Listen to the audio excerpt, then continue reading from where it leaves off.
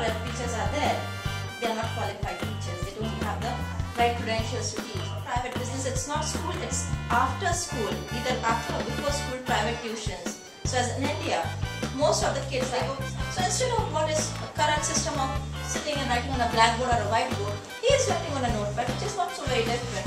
And he is sitting in front of a computer with a webcam program and the students. And if he is teaching multiple classes, he can teach, see, in this example, he is teaching right now 2 classes.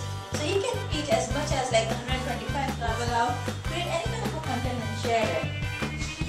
More so they can also have those small costs also matter a lot. So they are able to get the integrate with workflow management, create communities and smarts. That's why we are focusing on it. This is our campus layout, and we're currently in this particular building. The right policies. Unless you know what's your utilization, you can. Yeah, my name is Morgan. I'm from IIITV. Okay, I will allow you to play a much bigger role. Right.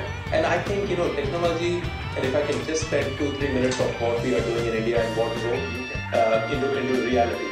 From our perspective, we are clearly saying that network is the platform. And if you look at what we are doing here right now, it's the network that, and we met with the Prime Minister of India among various other people. We met with Mr. Kapil Sibal, we met with a lot of other senior level ministers in the government.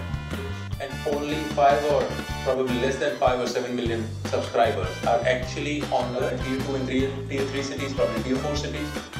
Just imagine the kind of talent need that is there. Any of the education reforms that the government wants to deliver, that will not be successful if you are not able to drive them. Yes, you did. So thank you for that. I think that's been a great kick-off, and maybe I can invite anybody in any of the 4 or 5 challenges. Help me out with this. As I said, there is another website that where we are asking for people for ideas.